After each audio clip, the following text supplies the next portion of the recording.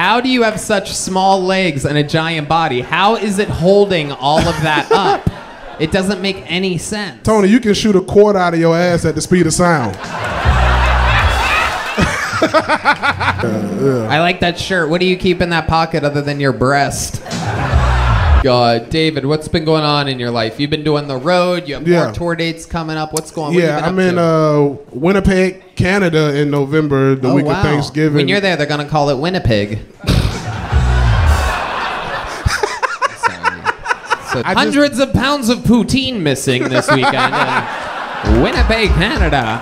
Nothing goes in David's asshole, and very clearly nothing comes out of David's asshole either. This guy looks like he hasn't taken a shit in years. Just holding on to it all.